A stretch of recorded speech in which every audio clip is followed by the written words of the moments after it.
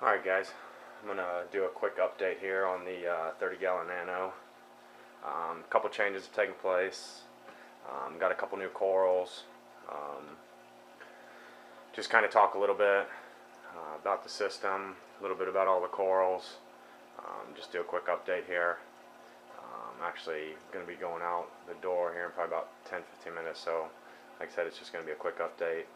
I'll let you guys know where I'm at. I believe this is update number 8, if I'm not mistaken. First of all, I do have the actinics off. For some reason, this camera that I've got it's a Kodak high definition ZX1 little SD camera. And the videos that I've been shooting with this have really not impressed me that much. So I'm going to try shooting this one with just the daylights on, no actinics, and see if it comes out, see if it shows a little bit better for you. First of all, if you have been watching any of my videos, don't know if you can notice any of the changes, but I did yesterday when I was at my local fish store, the Coral Corral. Got a really nice piece of SPS. It is actually a Monipora digitata. Now this frag is roughly, probably 3 to 4 inches, and it's just branching from all angles. Kind of see it there. Picked that guy up for 25 bucks. Piece of that will be going in my little Pico SPS only reef that I'm doing. Probably within this month I'm going to start that. And then we've got the nuclear green with the orange sunburst zoanthid cluster right there. You can see the pagoda cup. He's actually been doing rather well in this spot. He does like this spot. I'll give you a look down the way there.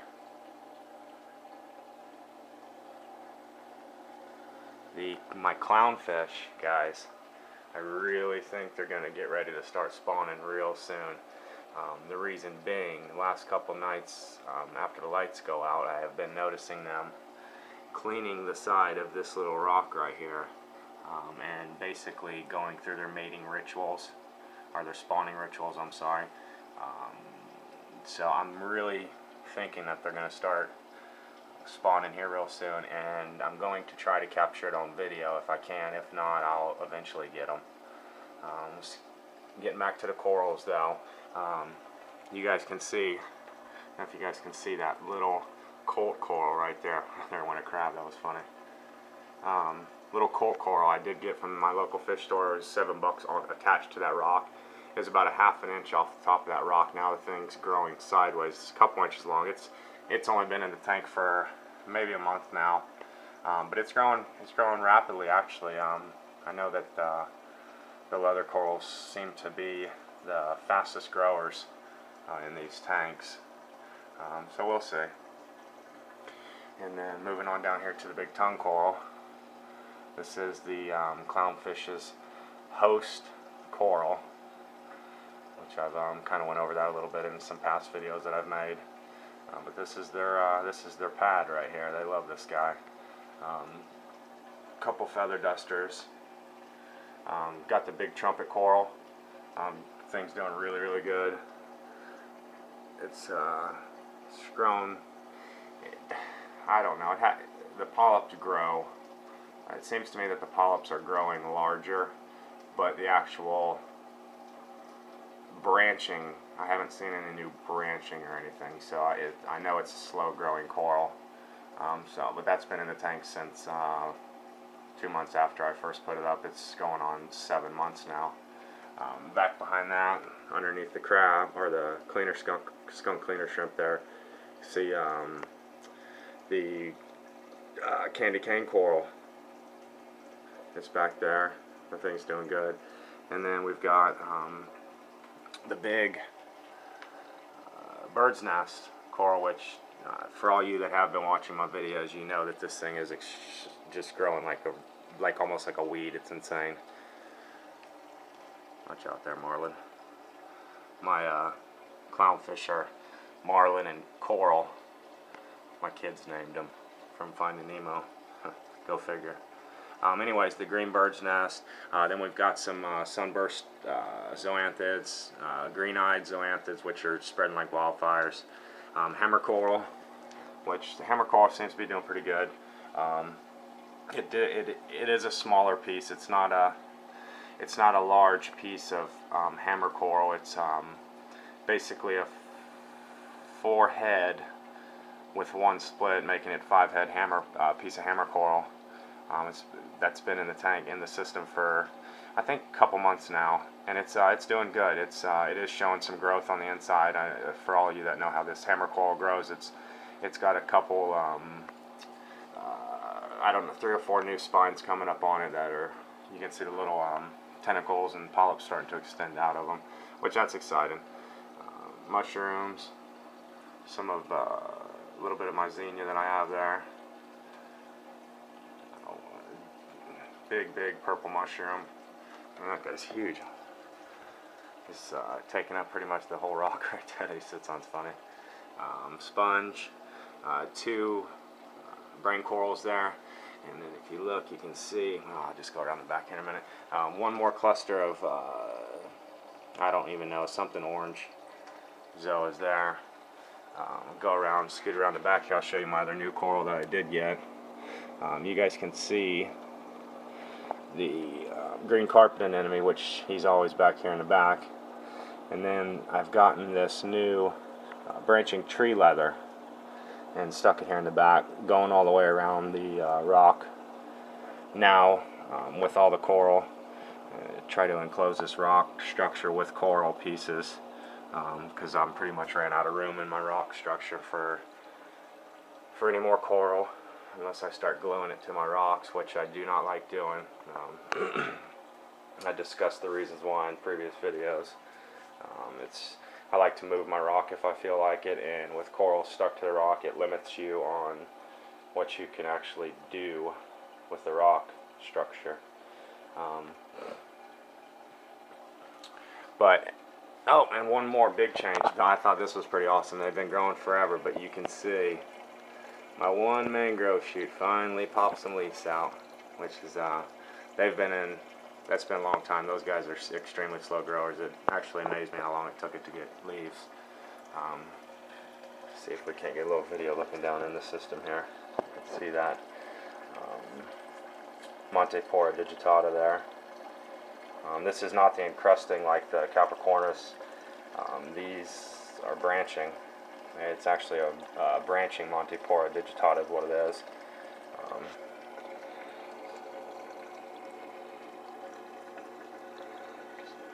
Trying to give you guys a view down through the top. I always like watching it. Looks neat being able to look down at it. That's not coming out very good. Alright guys, but like I said, I just wanted to do a quick update here. No, actually, you know what? One more thing that I want to talk about, see if anybody has had any previous experience. Emerald crabs, I know what they are. They're usually green, or like I believe a tanny, like dark browny color. Guys, I have not added any new rock besides this one piece of colt coral to the tank. With that one little small rock, and a week and a half ago I was sitting here, and like most reefers, extreme reefers like me anyways, I know everything inside and out in the tank. I know just everything about the system, so I notice new things when they happen. Immediately I notice new creatures, new critters, just all the time. Well, noticed a little crab. To me, I'm in Florida. This guy looked like a baby stone crab. Okay, guys, he was living in this rock right here until the other day when I captured him. The reason that I captured him, I saw him one time, didn't see him again. Next day I was kind of cleaning through the tank and noticed he had, at the time I didn't notice, but what he morphed, shed his outer skin into new shell, and I thought I could get it, tried to get it, ended up being just you know, his old shell. Anyways, long story short, I saw him. I was sitting here 2 days ago, guys. Saw him. He was actually munching on this cluster of the nuclear green and sunburst zoanthids. He's actually eating them, eating the polyps, guys. Couldn't believe it. So obviously, quickly I reached right in the tank, snatched a hold of him. Was thinking about just ditching him. I could just go throw him in the river right behind my house. I live right on the canals here. So I was thinking about doing that. Decided not to. So what I did with him, guys, is I put him in my refugium. Okay, I haven't seen him since I put him in here, but he is in there somewhere. I figured I could leave him in there. You know, he's not going to hurt anything. There's no coral or anything down there. Help eat a little bit of the waste. Not really sure what kind of crab it is, guys. It was a white crab with brown tipped claws. If any of you guys are familiar with stone crabs, that is what they kind of look like when they're babies. So that's what I suspected it was. How it got in my system, I have no idea. Tank's been up and running for 7-8 months now, or 6 or 7 months. Sorry about that, guys. 6 or 7 months now. I've never ever seen the crab in the tank before, so I'm leery as to whether or not maybe he came with that rock with the colt coral attached to it. But if you got anybody else that's had any similar crab experiences in their tank, I figured it would just be a crab like an emerald crab and be totally reef safe. I was wrong. Glad I caught him before he did too much damage. I don't think he'll be able to do any damage down here in the refugium though. Let's see. Let's kind of show. This is the Cyclone 100 skimmer. I've actually had really good luck with this skimmer ever since I modified it. You can see, I don't know if you can make that out or not, but it's just brewing bubbles right now, and it fills it up. It's actually filled up all the way to here right now. I've got it taped all the way down to here, so it's in a week, 4 days. So it is skimming some jism out of the gunk out of the tank. Right now I'm gonna try to start making a slide in, slide out stand enclosure for this stand here, so it's not open like this. I couldn't make up my mind what I was going to do with it, whether I was going to leave it open or close it, or just put black sheet up, curtain around it and whatnot. I've decided I'm going to enclose it and with a wood structure. But anyways, guys, just wanted to give you a quick update, let you know what's going on with the tank. I think that this video will come out better with the actinics off. It looks like it is. More of the colors are coming out in this camera.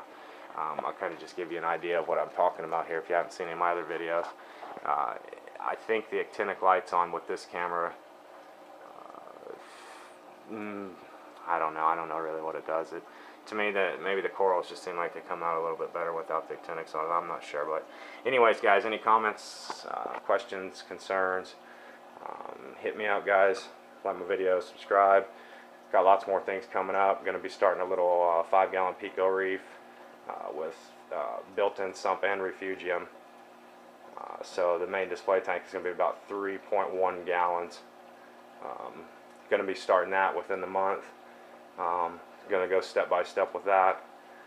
Installing the baffles. It's going to be solely SPS tank only. I'm going to frag SPSs and trade them, sell them, stock them, whatever I may do with them. I'm not sure, but anyways, guys, hit me up, subscribe if you like my videos. Thanks.